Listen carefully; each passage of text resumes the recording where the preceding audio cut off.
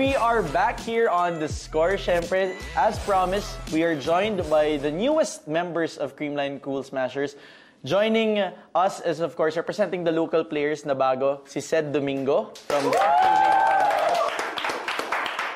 And of course, we also have a Venezuelan national team player, Blanco. So, welcome to Creamline. Welcome to the Philippines. And we'd like to thank you for joining us here this day. It's been a great interview with some of your teammates here, but it's now time to, in Filipino we call it laglag, or to drop the ball on some of your teammates. But before that, Ali, I think we start first by introducing yourself to our Filipino audience. What has your experience been in playing volleyball, and how long have you been playing volleyball professionally? I play 12 years professional volleyball. And now, last year I played in Peru, and now I come. Philippines is my first time here, and I want to play in Surfside. And how do you find the Philippines as a country so far? Oh, it's very, very cold. Yeah. Yeah. No, it's hot. It's very hot. hot, more hot my country. The food, are you enjoying the food here? Yes, I like food. But here, let's go to the local side of things. We have to ask this in English, I'm so sorry. Yeah, it's okay. I can manage. You can handle the pressure. Yeah. Do you feel any pressure? No, I don't feel any pressure right now. Okay. So, I'll start. You were the earliest to sign with the Creamline Cool Smashers this year to be the newest part of the team. Yeah. How does it feel to be part of the Good Vibes team now? No!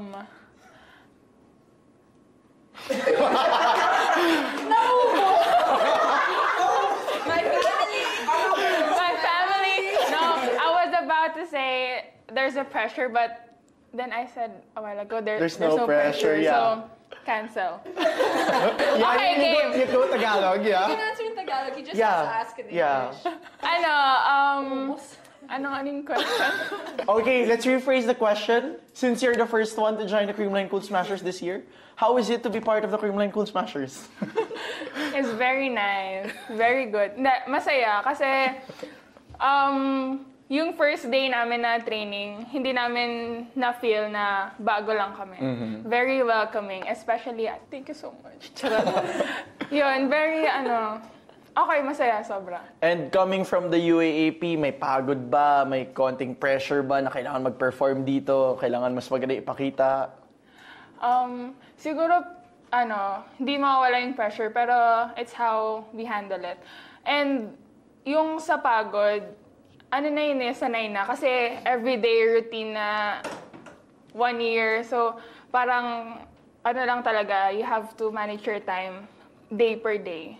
So, volleyball is life na talaga for our Cool Smashers. Agreeing at the back are our beautiful, thank you girls.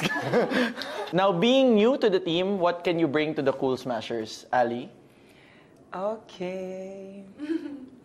What? Sorry? What will you add to the Cool Smashers? What can Smashers? you do to help Creamline this year? Oh my God, I have 21 years of experience. I play maybe 40 years, and I want get my experience for the team.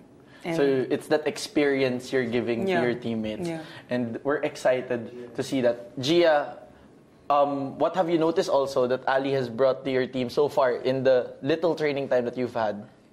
Well, it's very evident how her experience has formed her into the player she is today. And super nakakahawa pagdating sa loob ng court. Like, last year, we were a really vocal team filled with leaders, and now nadagdagan kami ng isa pa with more experience. So, parang walang sisihan sa loob. It's all open and everything, and it's all very pleasant. She doesn't put any pressure on us, even though she sees us as little girls kasi we're really young compared to her. But she's really open to playing with us naman. Really playing like a veteran for your team. Now, your newest rookie here, how is it, and what do you expect to bring in this Creamline Cool Smashers team? As a rookie,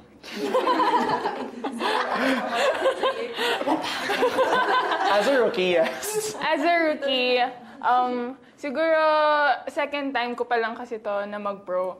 So, kung ano yung mga natutunan ko sa UAAP days ko. And I'm willing to, very open to learn from my seniors. So yun, I'll do my best talaga. Oh, and we expect to see the best from the defending champions, of course.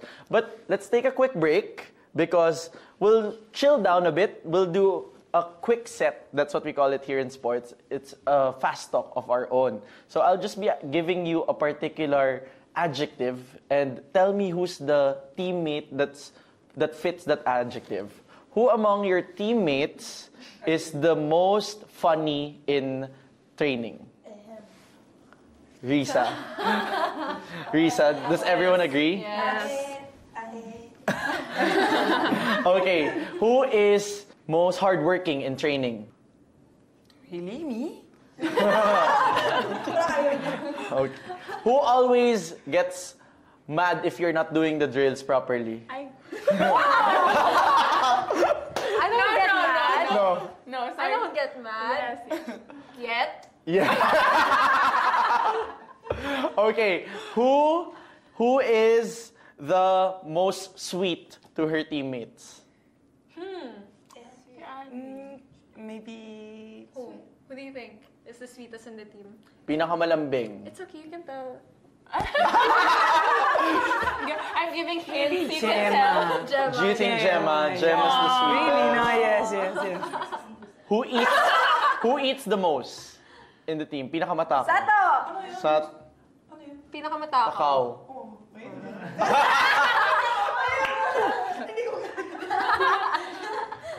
Who always gets scolded by coach? Feeling ko ako kasi ako yung bago. Who do you think is the most makulit or most rowdy in the court or in your team? I think it's Dao. Dao is the most makulit. So after natin maglaglagan, balik tayo dun sa pasasalamat. Let's thank our audience, Gia, and why don't you invite them to catch the games in the PVL? Okay, we'd like to thank the supporters of the Creamline Cool Smashers and also the supporters of volleyball in the Philippines. So hopefully we can see you at the games in the PVL Reinforced Conference. Thank you so much, Creamline, for joining us here. Thank you. We really enjoyed this interview, very fun interview, and we'd like to thank everyone for joining us here today. We'll see you again. This has been Sinjan Reyes for The Score.